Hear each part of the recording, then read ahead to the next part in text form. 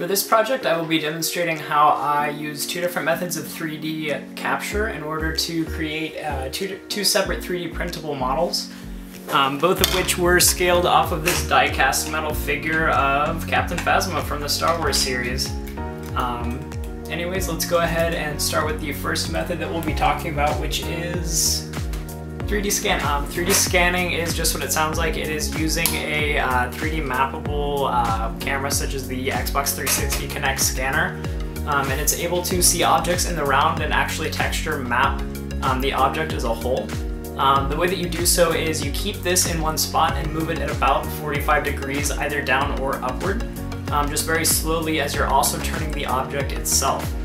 What that does is it's able to match polygons to each other as it goes around around the object, and it's able to finally create a scan. Some limitations that I did find with the Kinect scanner itself is it's made for humans, obviously, because it was made to play games that you're able to be captured with. And so whenever I was trying to scan Captain Phasma here, it was actually really hard, and so it ended up looking a little bit different, and it doesn't quite have a head, as you can see here, and on the table in front of you. But anyways, what the geometric aspect of this piece comes from is actually a limitation of the software itself. The software Kinect, the light version, or whatever you would call it, the free version, actually only allows you to export, I think it was 5,000 polygons, which is very minimal, even though it sounds like a lot. And so it ended up being very low poly, but I kind of liked the result. As far as process, I began with, of course, the scan with Kinect. I brought that into the slicer here, which is called NetFab. With NetFab, I was able to do a plane cut and actually cut some of this base away to where it was more of a flat surface to print on. And then, of course, I 3D printed it. And this piece alone took 22 hours in order to finish up. The second method, and in my opinion the more effective method of, or at least in this project, of 3D scanning is going to be called photogrammetry. Photogrammetry is a process where you take a multitude of photos. In this case, I think it ended up being about 120 for myself, for Captain Phasma, that is. And the camera itself actually doesn't have to be anything special whatsoever. In fact, I used my iPhone 10 in order to capture all 120 photos. And what this process does, what this software does, which is called Mesh Mixer, not Mesh Mixer, that's what I used after that, it's called Meshroom. What Meshroom is able to do is it's able to look at these different photos and different perspectives that you give it, and it allows the software to make a point map, is what it's called. And so with that point map, which I'm actually going to, just for keeping it easy on myself, I'm going to be putting up a picture of that right now. But what the process entails is these points on the point map will be created by the similar textures that it's seeing within the separate photos. And within these frames, you can even go back. It is dynamic, so whenever you take maybe 100 photos and say this area of Captain Phasma's arm on the right side isn't looking quite how you want it to, all you have to do is just take maybe 10 to 15 more photos from all angles of that arm, upload them into the program, and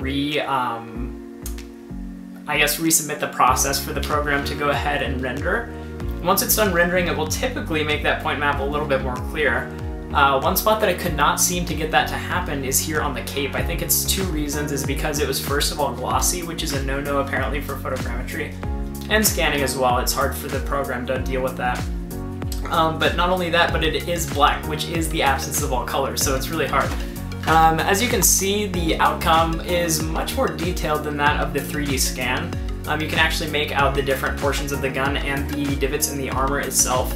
The face did come out pretty ghastly. It's got a little pit in the head, but what I was getting at there is also on the back, where this program had failed, is it wasn't able to capture really any points on the back whatsoever. That being said, this piece was actually much rougher than it looks, believe it or not. It already looks like a baked potato. But what I had to do is actually learn how to do something that's called 3D sculpting. It's just what it sounds like, except it's using a software that, well, the software that I use, there's multiple softwares, but the one that I use is called Mesh Mixer. And with goodness, that is a hard word to say, Mesh Mixer, you are able to go in and use different types of brushes, such as maybe a pinch, or maybe a stretch or a flatten.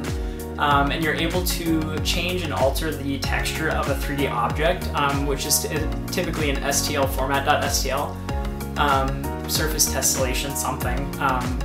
But anyways, I really had to post-process this one. I worked on it for quite some time in order to get it to even look this good. Had to add some thickness to the base. I had to completely retexture this entire back, which is why it looks like a big lump of something. And yeah, so that was the outcome on that, and that was photogrammetry.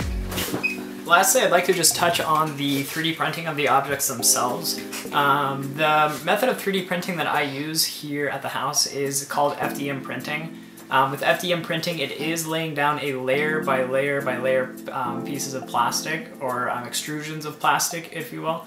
And it is just a language that the printer reads called G-code. With G-code, it is X, Y, and Z coordinates that the printer follows as a path. I use Simplify 3D to create that for myself. And anyways, it took on the Scanect version, the 3D scan, it took 22 hours in order to just print this one. Just because obviously on parts like this that are overhanging, you aren't able to just print into thin air with FDM printing. For example, right here, it printed up until this point probably just fine because it had something to build off of, but if you don't have anything to build off of on these overhanging bits, then it's going to print into nothing and fail. And so that's another thing, is you have to generate something that's called supports. Supports are a mess. Supports are terrible to take off, and let me see if I can grab some. For example, that's what a support would look like. Supports are just layer by layer, just less of a resolution, also built up to these overhanging bits, and they will make it to where it's actually printable on those parts. And so typically the rule is you're going to put a support on anything that is overhanging past 45 degrees. If it's anything greater than that, it's not going to succeed as its own object or as its own little overhanging bit. And so that would be the reason for that as well. Moving on to this piece, which was photogrammetry. I believe this one took over 30 hours. I actually ended up having to leave the house and go to another town for a little bit while it was printing. So about, I think it must have been about 34 hours until this one had finished. And it did require much more support, and I'll put a photo of each of them with support here in just a moment. But pretty much there had to be support up to here, there had to be support up to all of these bits following up the gun, up the arm, and underneath the cape. And so just a ton of build up, a ton of supports, and that is due to the models obviously not being optimized for 3D printing. I didn't sculpt these aside from actually sculpting some of the back of this one and the different textures on it. And so I just printed them as is, and I kind of thought that would be part of the project and kind of the fun. But anyways, that's just on the 3D printing of the objects. All in all, I think that I would consider both methods a success. It was more of a study than anything for myself. I was able to kind of test my ability to learn new programs because I ended up having to learn 3 or 4. I think it was just 3 because I'd used NetFab before in the past for other jobs, or not jobs, but projects. And so anyways, obviously this is going to have to be the winner of photogrammetry. It has a head, first of all, and it also has a few more polygons, which was, again, a limit of the software itself. But anyways, as you can see here, you can see on the table as well, that was the outcome. Anyways, thank you.